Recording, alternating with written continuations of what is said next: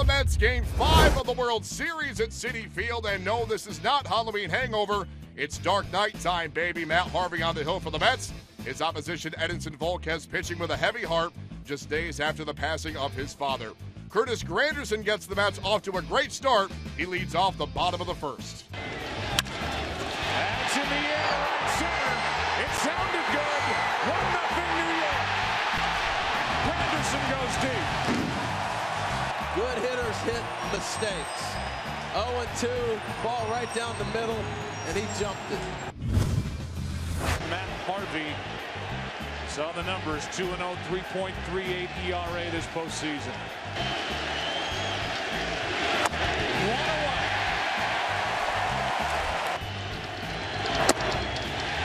And now 2 out as Harvey, who did go through Tommy John, has struck out 4 on the night. 0-2 delivery. Swing and a miss. He got him. Matt Harvey yelps as he goes off the mound. In the bottom of the 4th inning, we've only seen 1 run, and that was Curtis Granderson's leadoff home run in the 1st inning on an 0-2 pitch. And the pitch. Swing and a miss. And again, it was a changeup that was riding in on right. Volquez with the high set and the 1-0 pitch. Swinging a ground ball to Moustakas again. He's got it to second one. Zobrist to first in time. And Volquez gets another double play. So, bases loaded, 1 out. Another double play candidate, Lucas Duda. A 1-1. In the air to center. Back is Kane. Tagging is Granderson. And the lead is doubled. It's 2-0. It would still be a victory, a small one, but a victory for Volquez if he can get Darno and keep this a 1-run inning. Here's the 1-1. Murphy runs, and there's a ground ball left side. Moustakas gets a big hop. He will throw, and that is in time. So the Mets are happy they get a run. The Royals are satisfied because the Mets had the bases loaded with nobody out, and they get 1. I tell you, Joe, this reminds you of Madison Bumgarner from last year. The dominance of this game from Matt Harvey. It's one of the best pitch games I've seen all season. In the air to center. Right there, Lagares. How about Matt Harvey? Through 8. And here we go in the dugout after the top of this inning. This began with a long conversation between Dan Worthen, the pitching coach, and Terry Collins. Worthen delivering the bad news. I'm going to go talk to the boss about this. No way. No way are you taking me out of this game. Now you can see him sprint out there to the mound. See if he can settle himself. But he's 3-2 with Kane. In comes the pitch.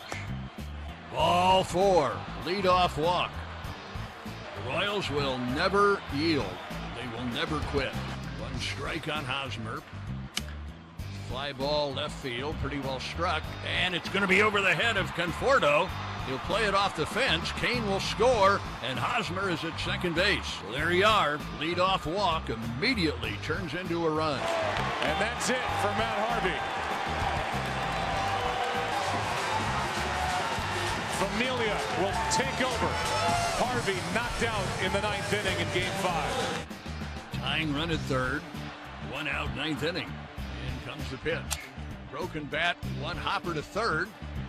And over to 1st in time. Runner going to try to score. Wild throw.